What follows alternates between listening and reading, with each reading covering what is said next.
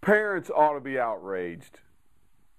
Sex offenders and pedophiles targeting our children in the schools, in churches, going after youth organizations such as the Boy Scouts, Girl Scouts, Sesame Street. Why would pedophiles go after organizations that cater to youth, except that they want to pervert and steal the innocence of our children?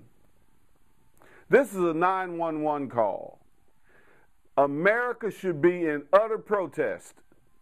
We should not and must not cower down nor remain passive in this issue.